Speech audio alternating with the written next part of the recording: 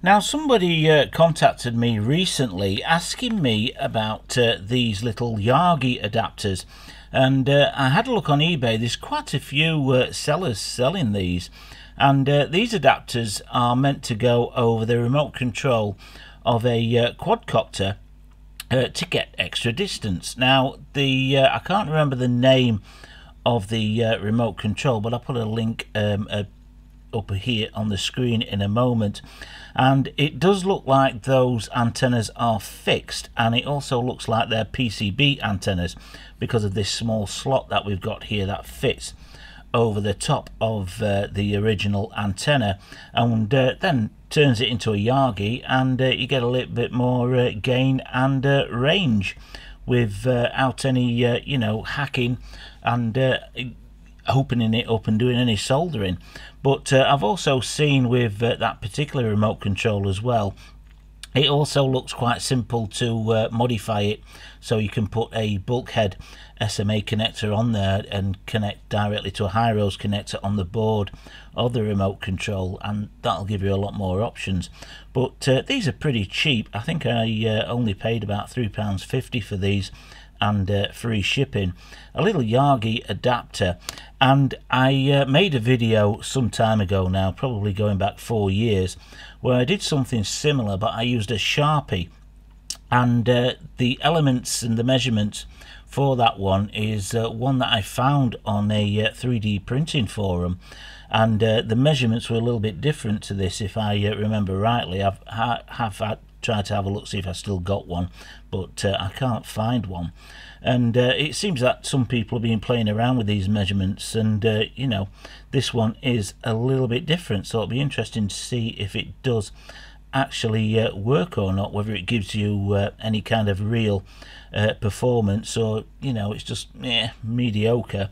But yeah, it'd be interesting to see. And some of the sellers on eBay as well, from looking at the pictures, some of them are just slightly different with the measurements. But as I said previously about Yagi antennas, there are more Yagi antenna designs than any other antenna. You get them in this little box here, but this one I've modified slightly because, as you'll see over on the test bench, I'm not using a flat PCB dipole antenna to test this, so I've just modified it slightly so it fits on a lot easier. Now, I've also picked up 2 of these little parabolic reflectors.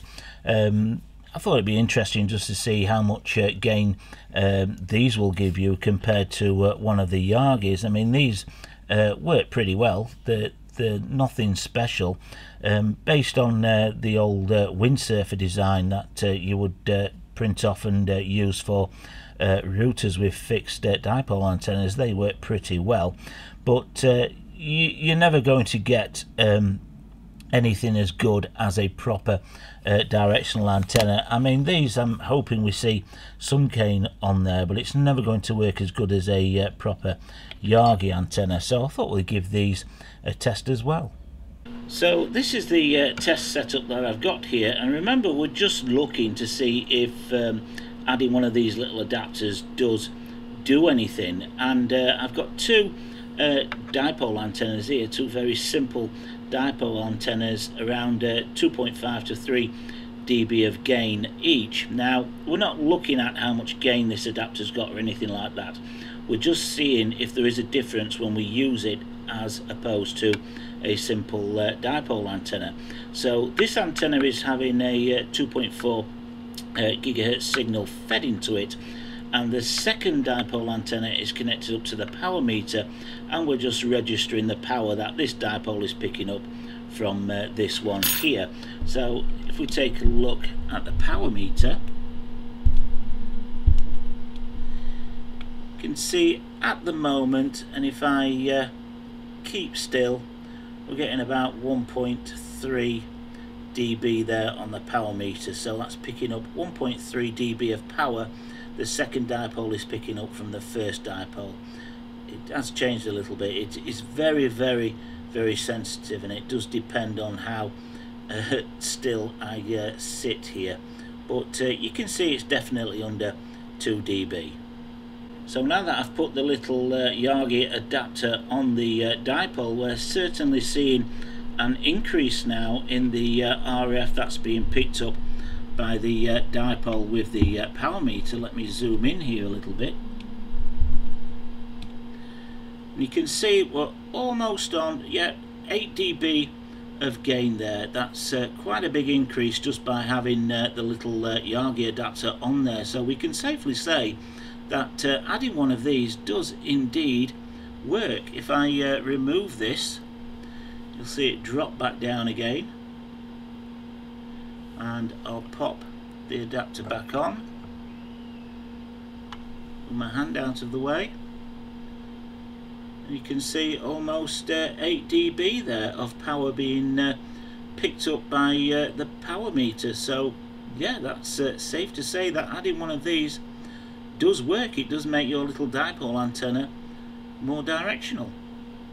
So next we're going to try one of these little parabolic reflectors here.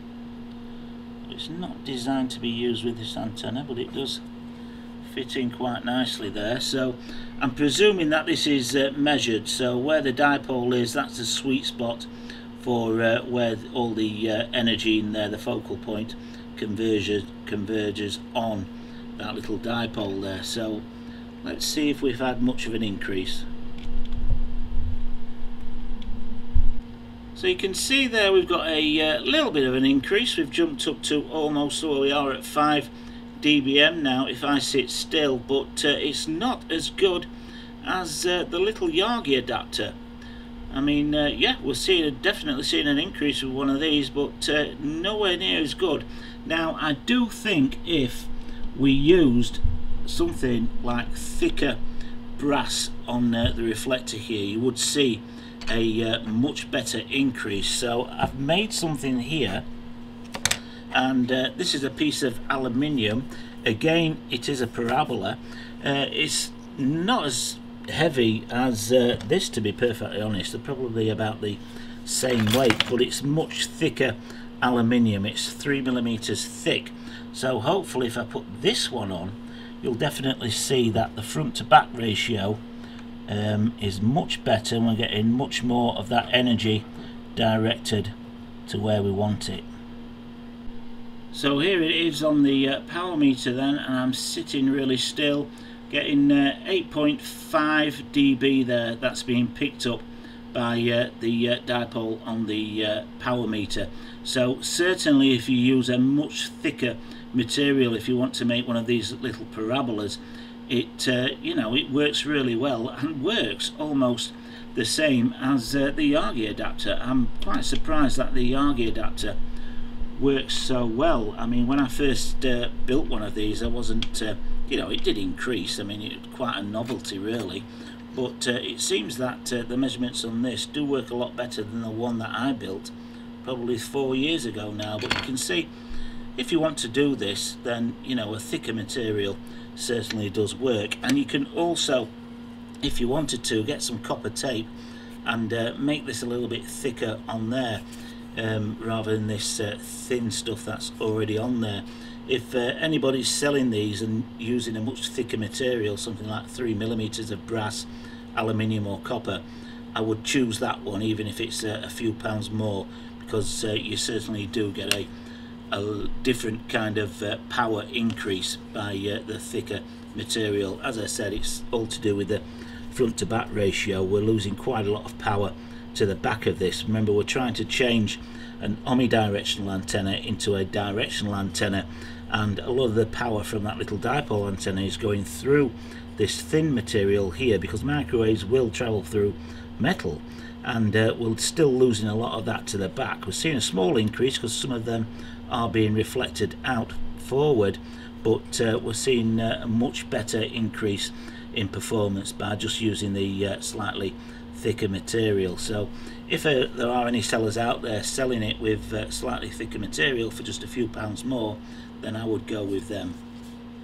So I've got the test set up here with the little dipole in place, and I've got a test signal, but as you can see, it's the last one on the list, and at the moment it's showing 0. All of these access points are mine. They all belong to me. I've got my garden Wi-Fi there, the 2 access points that are to bring Wi-Fi here into the workshop, The bottom one is the test one that I set up. Now, I was hoping to get a little bit of a signal off this little dipole antenna, but unfortunately without the adapter it shows nothing. But if I put the adapter in place and line it up,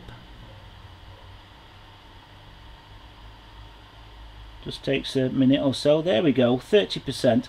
I have had it up to 46% by moving this around slightly, trying to dial it in, but you can clearly see there that without the adapter we don't see any signal. So the little Yagi adapter is certainly boosting the power of the dipole antenna, making it directional, so we're focusing all that energy in one area instead of it being omnidirectional, and it certainly does work to improve a signal.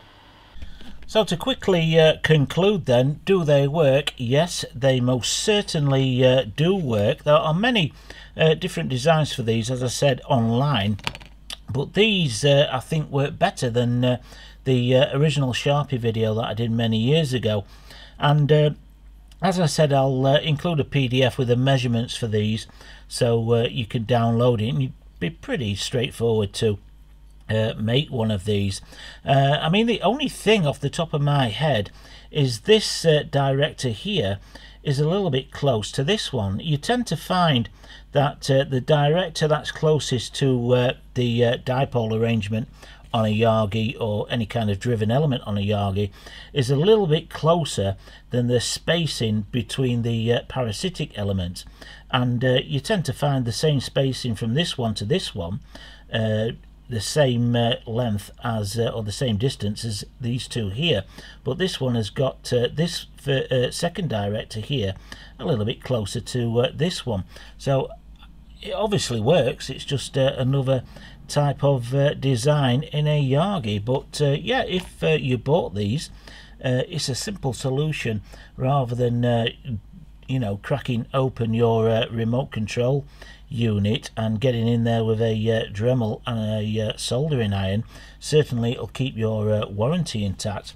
As for these also work great, but you need a thicker reflector on the back. I mean, you could make these thicker with some copper tape like this here. You can buy it off eBay or from a garden centre. They use it as slug control, and build up quite a thick layer of copper onto this, and then it should perform similarly to this aluminium one here, which is 3mm thick. You know, this one performed almost just as well as the Yagi, so just make one of these a little bit thicker. Another question that I was asked about these as well is there's pictures where they're using this and the Yagi at the same time, but unfortunately for 2.4 gigahertz, the focal point of this parabola here is just before where the you know, the dipole will be here. So the Yagi is just a little bit too long. You wouldn't be focusing anything on the dipole antenna that is running through there, although the pictures that I've seen for the 5.8 gigahertz versions of these, it does fit on there quite nicely. So possibly I'll get some of those in and we'll test you know, the 5.8 gigahertz version with the Yagi on its own, and then offer up the parabola and see if that increases it a little bit more. I'm tending to think that it won't, to be perfectly honest with you. I don't think it will make much of a difference, but you never know. So I hope you enjoyed this video a little bit differently. There was 2 tests there just to prove that these do work, and they most certainly do. I mean, you know, these on top of your Wi-Fi router instead of using sheets of aluminium foil also work quite nicely if you don't want to break into your Wi-Fi router. Only if you've got an external antenna, of course, that you can put one of these on top. So if you did enjoy the video, please give it a thumbs up. Comments or questions, drop them below and I'll do my best to answer them. But remember, I don't fly quadcopters myself. I'm only interested in the radio side of things. And if you want to help support this channel, please feel free to pop over on Patreon, and hopefully you'll join me on the next one.